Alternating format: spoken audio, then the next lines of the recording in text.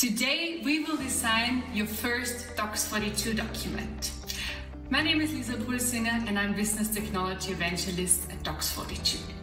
The video is structured in more sections. After watching this video, you will be able to design complete dox42 templates.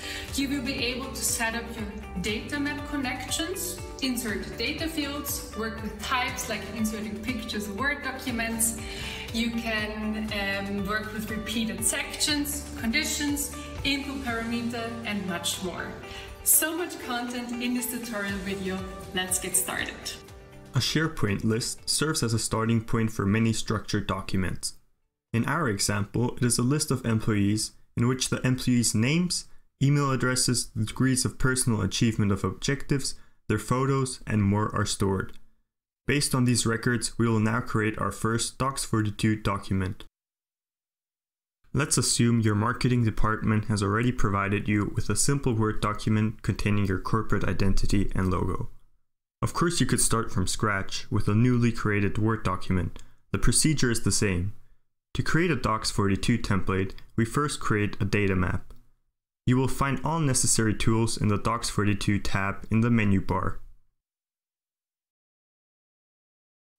To create this data map, click on Data Map.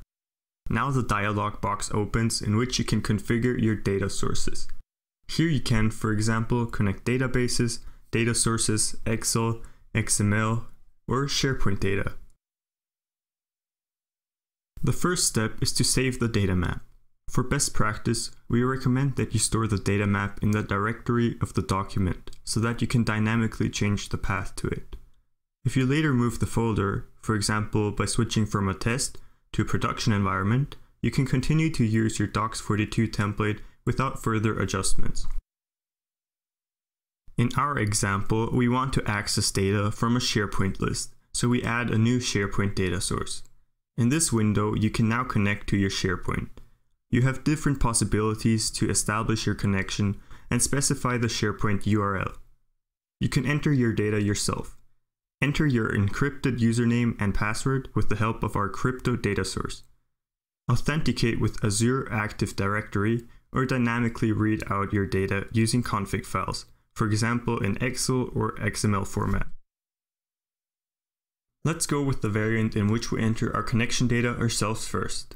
Later in the video, we will also create a data source where we establish a connection with the help of a config file and generate an encrypted username and password by means of the dox42 crypto data source.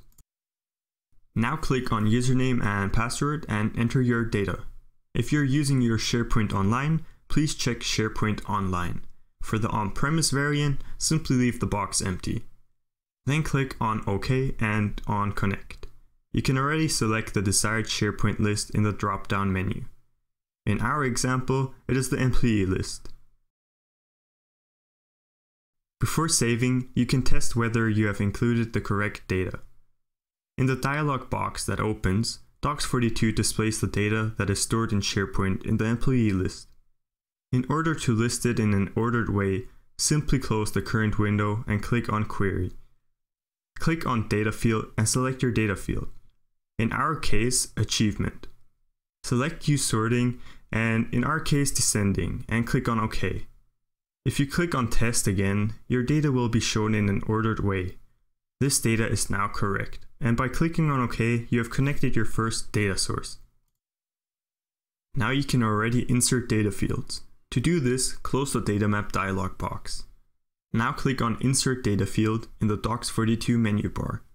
This opens the dox42 Data Field Explorer on your right side, where all previously created data sources are stored. The logo in front of the data source always indicates which data source it is, in our case SharePoint, and by clicking on the small arrow next to it, the data source opens and you can see all available data fields, for example title and email address. To insert all the data fields into the document, move the cursor to the desired position in the document and double-click on the data field in the Data Field Explorer. This is also possible using the drag and drop functionality. The formatting is done with the usual Microsoft Office functions. If you want to display data in a special format, you can work with the type function in the Explorer data field. This allows you to, for example, insert certain number and date formats, Word, PDF, PowerPoint documents, QR codes, or images, for example. To insert an image, select the type image for the corresponding data field.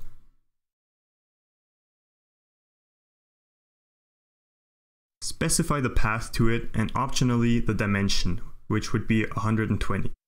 After clicking on OK, insert the data field as usual, using the drag and drop or by double click. To generate a dynamic QR code, proceed in a similar way. You select the data field, in our case the email address, select the desired barcode type and dimension, which would be 30, and insert the data field into the document. We have now inserted all required data fields and can generate our first dox42 document. Just click on Generate in the dox42 menu. You will receive your first dox42 document. In the next step, we will expand this scenario. In order to be able to import a graphic from Excel dynamically, we create a new Excel data source in our data map. We define the name of the data source and our file path.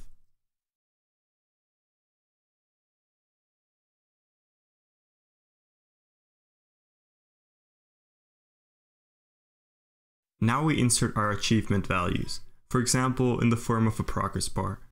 To do this, we choose Select to define the target range in our already prepared Excel document. Then the Excel file can be closed again. After this, we define our data input, which we can take from our already connected SharePoint data source. We then set our results data to charts and select the worksheet in which the data is located.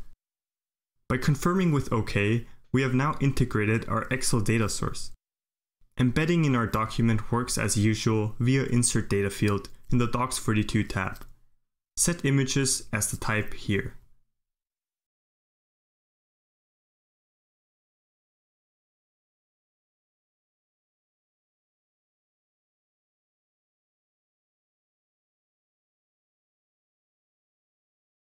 The generated document then looks like this.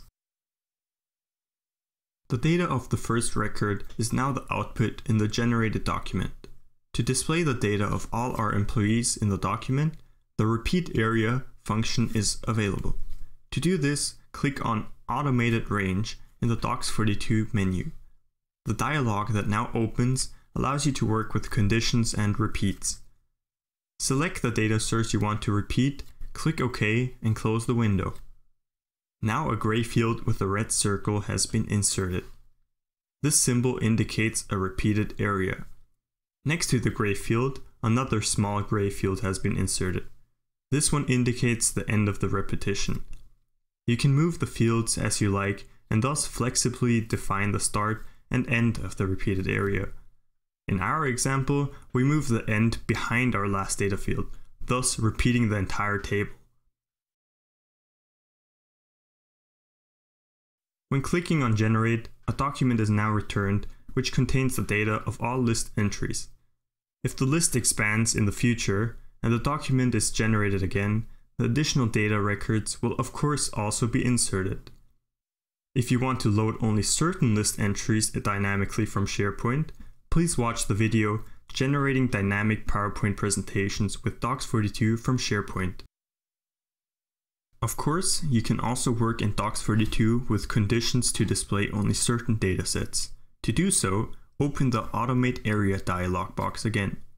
Under Condition, you define which data you want to show or hide.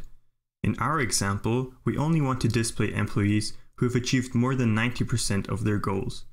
To do this, we select our data field achievement by means of Insert Data field and specify in the operator that only persons over 90% achievement of objectives should be displayed.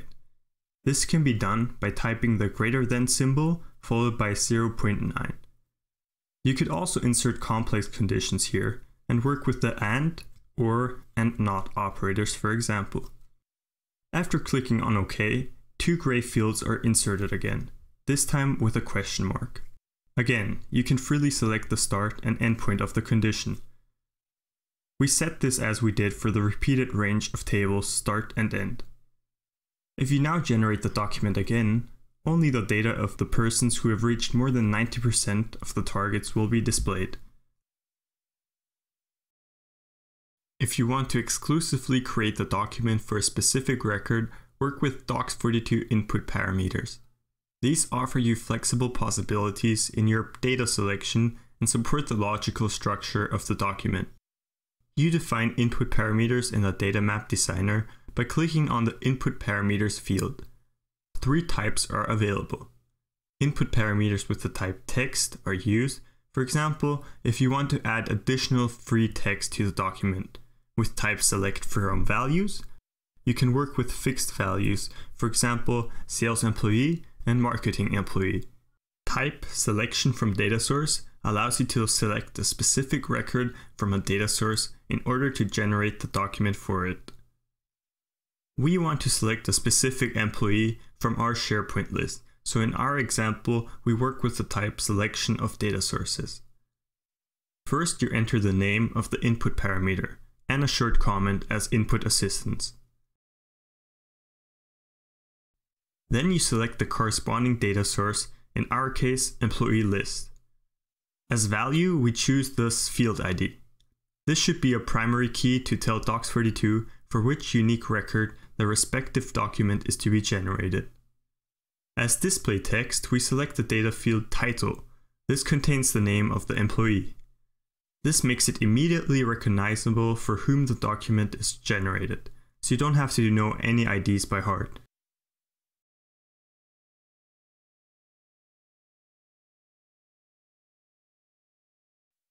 Once the input parameter is created, it is available in the Explorer data field. You can insert it into the document as a data field, which is particularly interesting for the input parameter types text or selection of values. In our case, we only select the data set to be generated, so the field does not need to be inserted into the document, but the link to the data source still needs to be established. To do this, you need the Data Map Explorer again, using filters in the data source. To avoid a circular relationship of the filter of our original data source, the basis of our data and the input parameter, another data source, must be created and the input parameter must be linked to it. To do this, clone your original data source, employee list, open the new clone data source and under query, set the link for input parameters and values.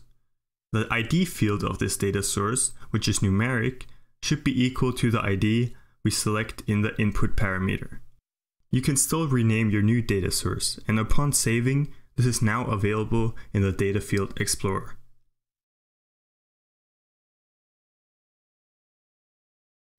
In the last step, the existing data fields must be replaced with those of the new data source.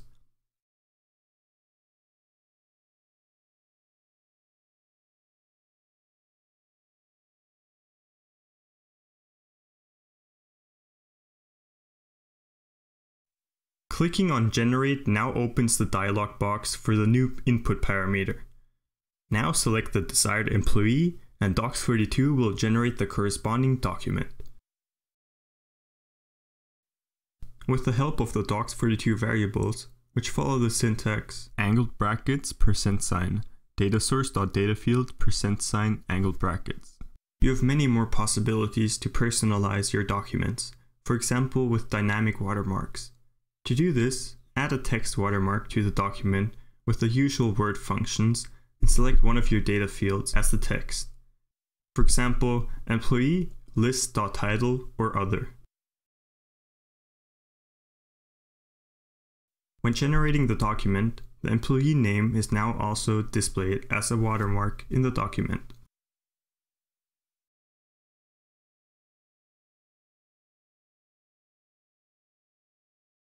Now I will show you the option to encrypt your login data and store it in a config file. Besides the secure encryption of your data, this has the advantage that you can manage your connection data centrally and use it across data sources. To do this, we create an Excel document in which we enter the URL to our SharePoint page, the username and the password. By managing the URL in a config file, you can save a lot of time if you move the template from a test to a production system and the URL changes. To ensure a high level of security, we enter username and password encrypted, of course, which is done by using the dox42 crypto data source. We create the crypto data source in the Data Map Explorer. First, we name our data source. Then, choose a master password. With this password, you can manage the crypto data source. You'll have to remember this password, otherwise access to the data source won't be possible anymore. Your data will be encrypted according to the encryption key. In the tab Encrypt Values, enter your username. Click on Encrypt and copy the encrypted value into your Excel config file. Please repeat the same for your password. Your values are now encrypted in the Excel file, which you must connect to the data map in the next step. To do this, click on the Excel button and select the appropriate Excel spreadsheet from the Explorer. To dynamize the path, we will work with the variable doc path. This makes it easy to move the templates or rename the folder. Now select the range for which data fields are to be added and check Read until first empty cell. This automatically extends the data range if further data series are added to the Excel document. Then click on OK, and a new Excel data source is created. To use the encrypted values of the crypto data source, switch back to the crypto data source. After entering the master password, you can manage them. In the Fields section, create the row's username and password with appropriate names. In the column Data field, select the corresponding field from the Excel connection file. After clicking on OK, the configuration is completed and the config file, including the encrypted data, can be used to connect to data sources. Next, switch back to the SharePoint data source. We now exchange our manually entered connection details with the encrypted ones from the config file. To do so, click on the three dots next to Site and select the corresponding data field from the open dialog window. First, the field for the site from the Excel data source, and then the respective fields for the username and password of the crypto data source.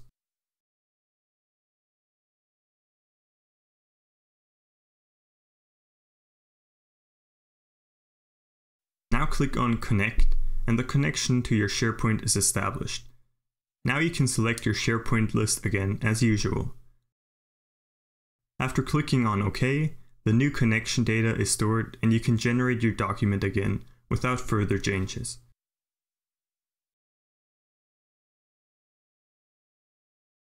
These were just some of the many possible methods to create your first dox42 documents. To learn about more examples, click on the Tutorials button in the add-in. There's sample templates and more tutorial videos available. To test dox42 for 30 days free of charge, or to get an online demo tailored to your requirements, simply visit our website or write to us at info@dox42.com.